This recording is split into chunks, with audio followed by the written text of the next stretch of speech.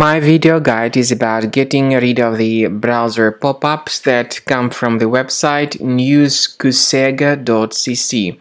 News-kucega.cc is a website that presents a lot of misleading messages that try to encourage people into clicking on this allow button.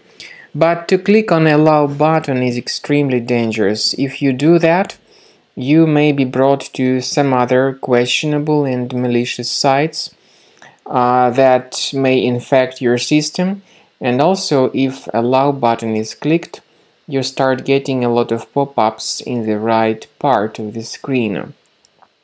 These pop-ups are not really decent, they are dangerous, and they may display a lot of filthy content from time to time.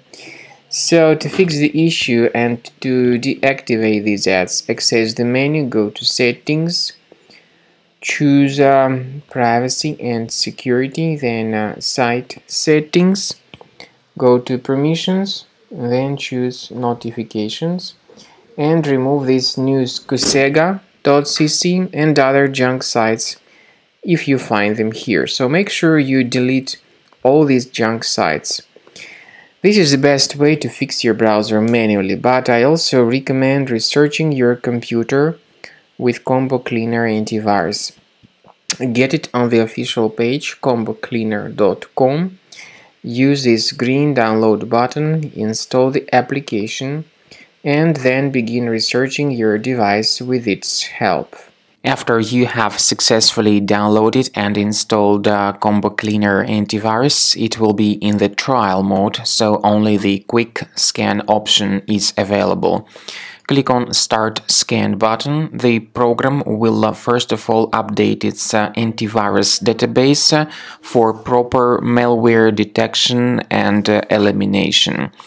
You will notice that most likely the program will start identifying certain threats on your computer. While the scanning is taking place, you may experiment with some of the settings of Combo Cleaner Antivirus. For instance, there is a special feature called anti-ransomware, which is the part of the premium license. Anti-ransomware feature of Combo Cleaner helps you to add one or several folders on your system that will be protected against all sorts of ransomware attacks. Then, after the scanning has been completed, you'll see the detailed summary of threats that were found during the scanning. The summary will show you the name of the threat and its exact location on your computer. You'll be able to remove each threat manually by going to these locations, or you may consider upgrading to the premium license to remove these threats automatically.